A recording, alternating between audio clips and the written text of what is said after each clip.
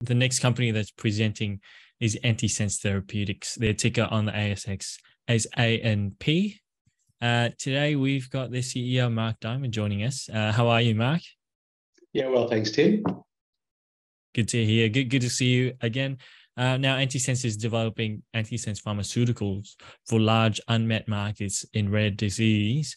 Their lead program focuses on Duchenne's muscular dystrophy, or today we'll call it DMD. And they've licensed their lead program from Ionis Pharmaceuticals, which is a NASDAQ established leader in the drug development space for antisense drugs. So, Mark, I believe today you'll be taking us across the presentation, and then we'll do a couple of questions at the end. But over to you. Terrific, Tim. Let me, as you suggest, bring up the presentation. How's that going? Thumbs up. Thanks, Tim. So, look, it's a pleasure to be presenting again today, Tim. And, for those on the call that perhaps aren't familiar with Antisense Therapeutics, the company is focused on advancing its pipeline of antisense compounds with a specific focus in the rare disease space. In a wide rare disease, one of the main drivers is the development incentives that are presented to companies that are looking at developing drugs for rare diseases. And so these extend to additional IP protection, but also more rapid development with accelerated pathways towards commercialisation. And so, Tim, the faster the development, generally speaking, the less cost associated as well too. But one of the other important drivers is that, generally speaking, the rare disease drugs are afforded premium pricing and also generally less competition. So, we think it's a really attractive space to be playing in. You correctly highlighted our important relationship with Ionis Pharmaceuticals. In fact, we think that we've probably got a unique business model amongst ASX-listed biotechnology companies in having accessed our drugs from a big brother, as it were, and, as you noted, with the world leader in the field of antisense drug technology and development. Ionis now have 3 approved drugs on the market. They've both approved with US and European regulatory authorities, another 30 that are in active clinical development. Many of those with some of the biggest pharmaceutical companies in the world, and you can rattle off a list of the major pharma companies that they're collaborating with: AstraZeneca, Roche, Biogen, Novartis, GSK. So now we really are in elite company, as it were, in having exclusive access to a substantially de-risked platform technology from the biggest player in the field. One other important point to note about the success at Ionis Pharmaceuticals is that, Tim, they have a partnership with Biogen where they've developed up a drug for a rare paediatric muscle wasting disease called spinal muscular atrophy. And the relevance to Antisense Therapeutics hopefully will be evident soon when I talk to our lead program. But this drug now, called Spinraza, is selling in excess of $2 billion annually. So it speaks, we believe, to the commercial potential of our own drug for a rare paediatric muscle wasting disease. And of course, it is Duchenne muscular dystrophy, or DMD, as you highlighted before. Tim, this is a rare, incurable muscle wasting disease of children. There are no effective therapies. And because of the size of the market, the high unmet medical need, market's estimated to grow to as big as $10 billion by 2030. We've completed a successful phase 2 clinical trial. I've taken people through that data previously, Tim, on your platform here. I'll touch on that today in my presentation. But what is really exciting is that we're about to embark on a phase 2B clinical trial that we're looking to run in both Europe and Australia, and we're expecting to kick that study off this year. And it really is a program that could deliver multi-billion-dollar market potential, just given the high pricing afforded to DMD treatments, the relatively large patient population for a rare disease and the high medical need, it does really equate to a massive, a massive opportunity. If we can successfully deliver an effective therapy for Duchenne muscular dystrophy, and we think we're well down that path. Corporate overview. We just recently reported our cash at the end of September. You'll see it highlighted there, 18 million in the bank. Our major shareholder continues to be Platinum Asset Management. They're there at just under 5%. Platinum Asset Management are a global institutional investor, and they've been on our register since we started the program in Duchenne's in 2019. And importantly, Tim, and you've heard me say this before, they participate in every subsequent capital raising that we've done to support the Duchenne muscular dystrophy program. And recently, we're in the financing we did at the end of 2021 when we raised capital at 24 cents. So we're delighted to have them on the register as a supportive shareholder. We've also noted on this slide that research coverage. I think it's fair to say that we would be one of the broadest covered, if not the company with the greatest coverage amongst the local biotechnology analysts. All that research is available on our website for anyone who wants to do a deeper dive into the company. I would point to our board and management team. It's no understatement to suggest that this is a highly experienced team with a tremendous track record in successful drug development and commercialisation. Won't go into detail here, Tim, on the slide, but point out a couple of relatively recent new appointments to the board just last year. Charmaine Gittleson joined the company as a non-executive director, has subsequently gone on as chair. Charmaine is a seasoned international experienced pharmaceutical executive, was 15 years at CSL, most recently as their medical director. Probably highlight though, Tim, that in her time at CSL, Charmaine was Senior VP of Clinical Development.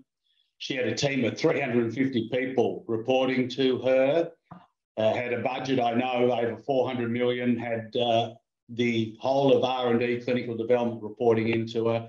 But in the time when she was at CSL, was responsible for shepherding 5 new products onto the market, and a number of them being rare disease products. So we're again very fortunate to have someone of the caliber of Charmaine on the board. Gil Price, again, recent appointment to the board, experienced clinician, drug development clinician, and for us, most importantly, has had a lot of experience in the development of Duchenne's drugs. This was again when he was on the board of Sarepta Therapeutics. As we know, they are the leader in the field of Duchenne muscular dystrophy treatments today, market cap of 10 billion. And Gil was on the board when their company started their program in Duchenne's, market cap of 60 million, and on that growth curve up to 3 billion when they had approval for that drug. So again, really important appointment for the company. And so, we think that the non-executive directors, along with the management team, who now, Tim, have collectively nearly 60 years of experience in the development and commercialisation of antisense drugs, positions us strongly to be able to successfully advance the Duchenne program at Antisense Therapeutics. Just a little bit of it again on the disease. I know I've taken your audience through this before, Tim, but just a couple of key features. It is a devastating muscle wasting disease, affects boys only. It's caused by a faulty gene that's responsible for producing a key protein for muscle function. This protein is called dystrophin. So boys with Duchenne's are unable to make enough dystrophin for normal muscle function. Over time, they lose the strength and function of their muscles. Initially, it's in the biggest muscles of the body, in the lower limbs, so they lose, unfortunately, the ability to walk by the time they're about 12 years of age. The next lot of muscles to cop it, as it were, this progressive muscle loss are the muscles of the upper body, so the shoulders, arms, wrists, hands. And that, muscle loss is so devastating to the quality of life of the boys, because, they go from being able to have a normal, functioning with, being able to do most of the basic tasks that you expect boys at that age to be able to complete, to, not being able to feed themselves, go to the bathroom, to be able to school, use a computer. So, what we're focused on, and the key opinion leaders are focused on, is looking to slow that progressive muscle loss and function. We've got a program targeted at the inflammation that is driving this muscle loss and function. Today, the only way of treating the inflammation of the muscles is through a drug class called corticosteroids, first approved over 60 years ago. So there hasn't been a new innovation in the field in all that time. They're not effective, Tim, and come with some really substantial side effects listed there, as both growth and mental retardation. They cause osteoporosis, and they are really an unfortunate necessity, for these boys, because they have nothing else, particularly the boys that have become non-ambulant, which is the focus of our therapy. We've got a drug that works by a completely different mechanism to be able to be used alongside the corticosteroids. We're the only company in the world that has a drug working through this unique mechanism. At any one time, over 50% of the boys that have Duchenne's are non-ambulant. So it's a huge market opportunity, Tim, in desperate need for a better therapy. I've taken, again, as I said, your audience through this data before, but for those maybe that haven't seen our clinical data, we've reported the drug to be safe and well tolerated in a 6-month study that we ran at the Royal Children's Hospital in Melbourne, Victoria, which has the biggest clinic in the Southern Hemisphere treating boys with Duchenne's. We're able to show this drug to be safe and well tolerated, setting us up to be able to go into longer studies in more patients, which is our plan with our phase 2B clinical trial.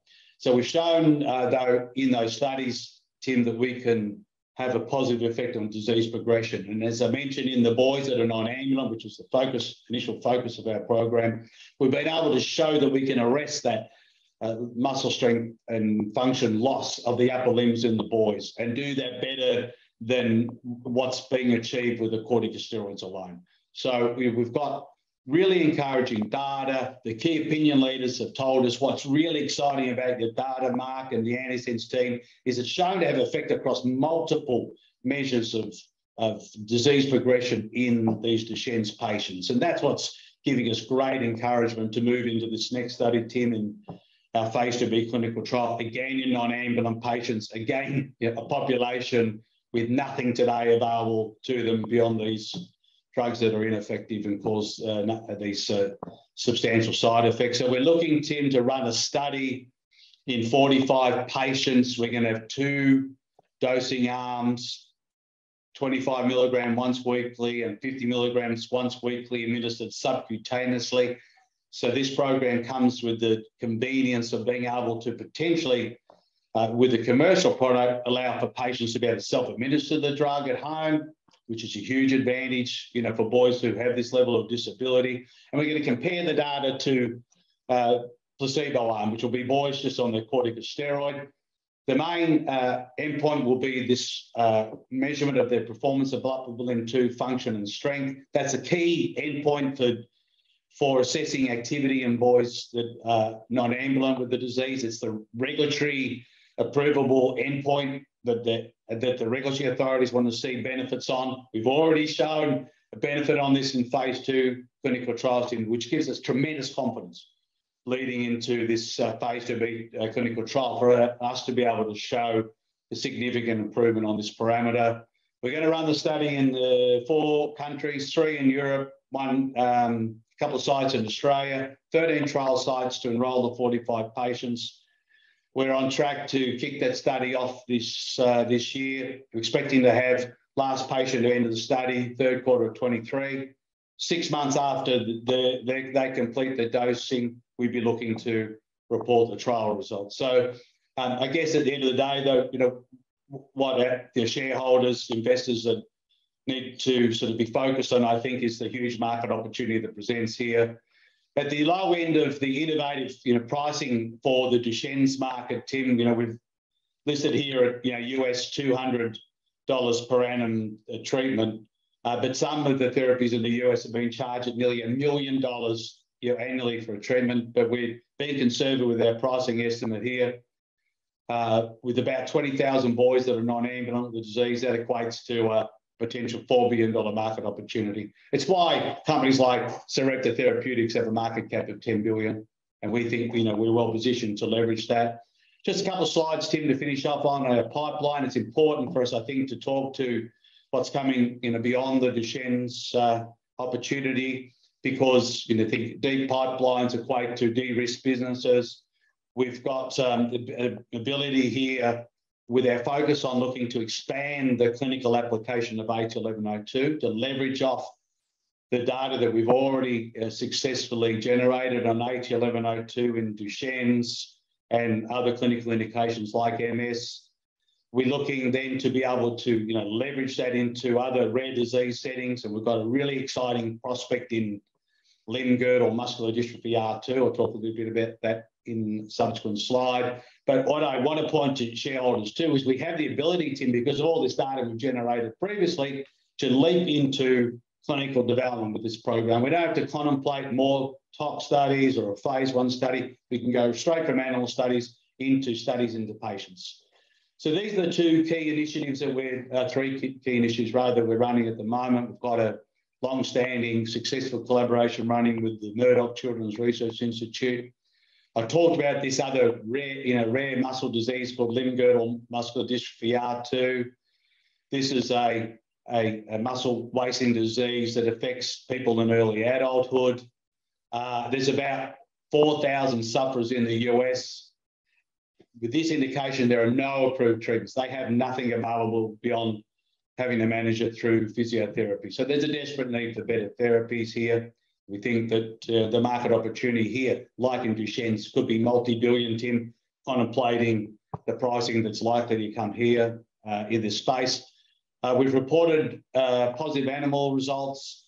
We've got a planned chronic mouse study that we're going to run. We've got mice that have been provided to us by the Jane Foundation in the US. This is a not-for-profit foundation set up in the US with the specific goal of finding a cure for for limb-girdle muscular dystrophy. And so we're very excited to be partnered with the Jane Foundation. They're providing us tremendous support. So we're looking forward to start and report on that study. We also have a really exciting preclinical program running where we're looking to use our drug, Tim, in combination with the dystrophin restoration drug. So these are the ones that are being sold by Sarepta Therapeutics. Last quarter alone, they sold over 250 million Aussie for the quarter. So they're on track to be $1 billion selling drug category in the US alone. So we're looking at the opportunity to use our drug in combination with the dystrophin drugs to be able to show improved therapeutic outcomes than just using the dystrophin restoration drugs alone. So that study's underway. We're expecting to complete dosing this month with results to follow shortly after. So that's something that our shareholders should be excited about. We also have a collaboration with a leading neurovirologist in the US, Professor Igor Koralnik. He's at the Northwestern Neuro-COVID Clinic in Chicago.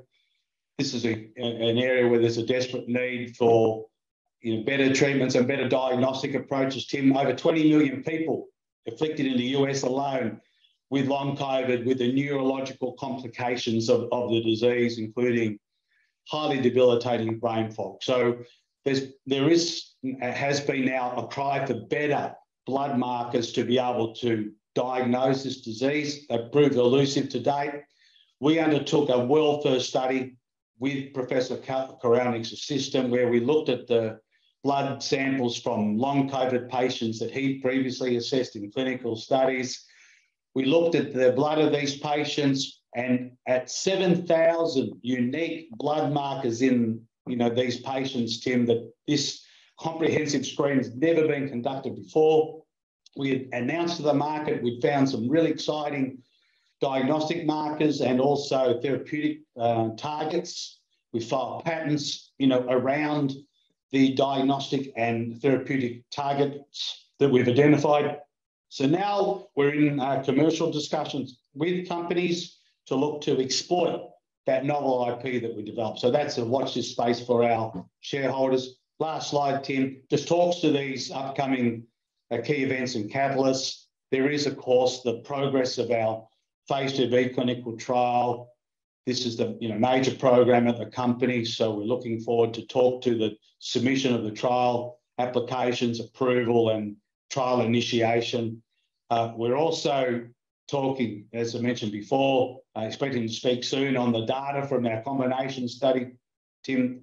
That'll be out soon, and we think there'll be a lot of interest around that data, given the sales potential that those Sarepta-type exon-skipping drugs are showing. Looking to have our phase 2 clinical trial results published in a peer-reviewed journal, because we know the important validation that comes to have our data in such high-quality journals, starting and initiation of the limb-girdle muscular dystrophy study, and further outcomes from our long COVID work that we're doing with Eagle Corrowning. So a rich news flow, catalyst pipeline anticipated in the near term, Tim. So I'd like to think that our shareholders should be, anticipating that news coming through. Sure. No, thanks for walking us through that story again, Mark. We do have quite a few questions to get through. Glenn asked, when will we see the results of the combination drug mice trial? I think you sort of answered that in your presentation. You're finishing up the dosing this month, and then interpretation of the data, will sort of happen in the following month. And then I assume Q1 is when we'll sort of see the data, or are you expecting to release that before Christmas? No, earlier than that, Tim. Okay. So just as you described, we'll finish dosing in November, results shortly thereafter. So be either November or into December. Perfect. And Daryl, he asked a similar question, but we sort of answered part one of that. He asked, what kind of challenges are you seeing, I guess, in that trial, or has everything gone smoothly?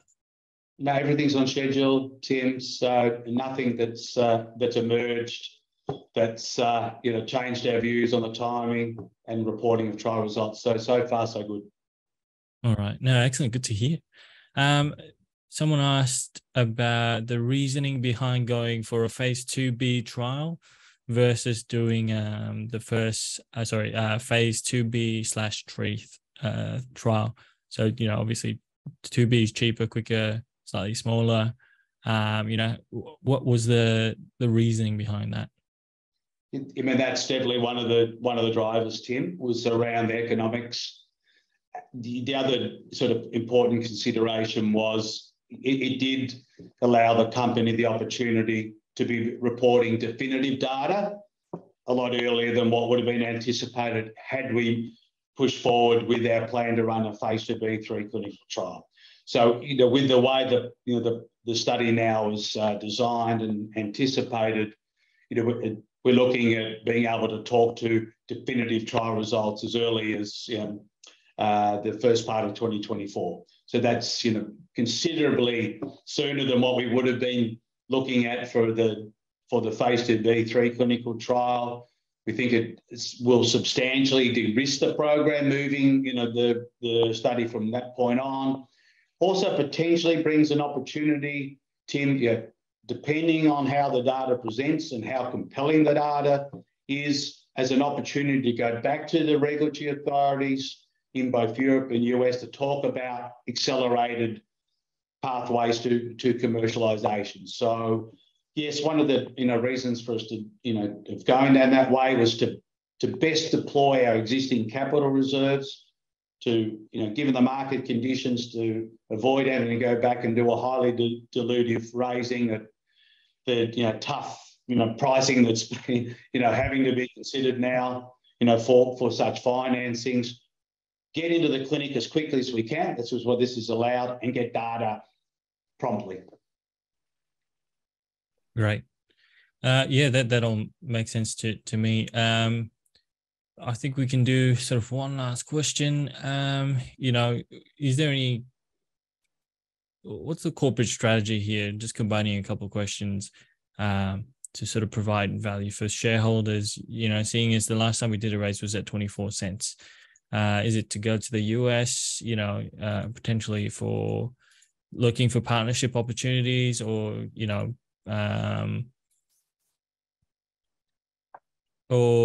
there another strategy in play here? Yeah. No, thanks, Tim.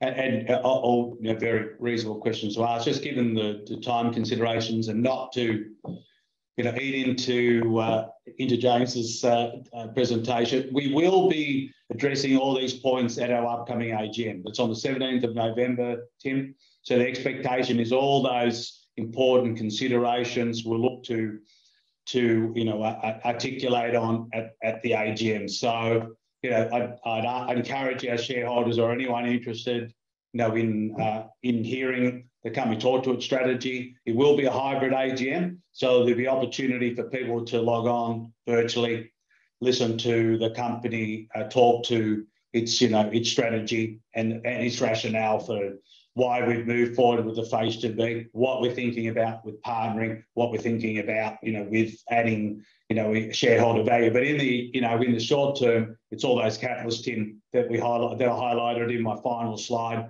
They're all anticipated to drive the share price up. Yeah, beautiful. And we'll be looking forward to those eagerly, I'm sure. Thanks for taking the time today, Mark. And we'll catch up with you again soon. Appreciate it, Tim. Thanks again.